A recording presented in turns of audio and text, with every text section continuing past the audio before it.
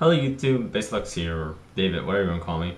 I can see I'm in a different angle, different haircut, but that's not what you're here to see. What you're here to see is me talk about the Windows Phone 7s, or Windows Phone 7 phones? I don't know what to call them exactly.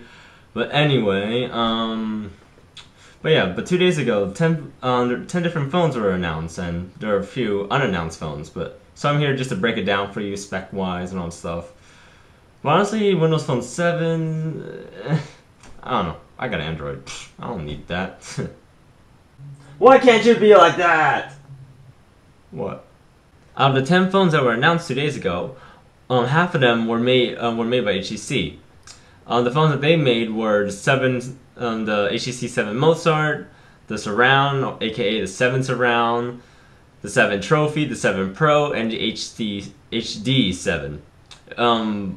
The fact they made 5 phones showed like they really had a lot of dedication for it, like they did with Android. So, is it a good thing for them, bad thing for them? You never know. But HTC really did a good job with that. 3 were from LG, which were the LG Optimus 7, the Quantum, aka the Quantum 7Q, which is really weird.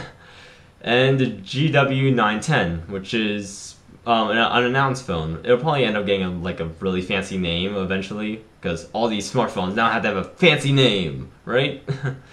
One from Dell, which is the Venue Pro. 2 from Samsung, which are the Samsung Focus and the Samsung Omnia 7. And one more unannounced phone from Asus, which doesn't have a name yet or doesn't really have any specs, but there's been leaked pictures. Even though there's so many different Windows Phone 7 phones out there, they all are pretty much the same spec-wise. They all sport a 1 GHz processor of some type.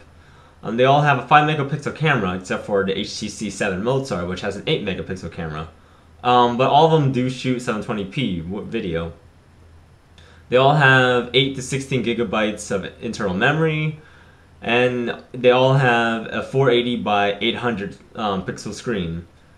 They're all, like I said, they're all very similar, except some have QWERTY keyboards, some don't, so that's probably why there's so many different versions, I guess, or they have something a little special. But yeah, that's pretty much it for the Windows Phone 7s, so I'm going to put a link in the rant box below, so check it out if you want to see a little more detail, and that's pretty much it. Anyway, thanks for watching, so, comment, rate, maybe subscribe.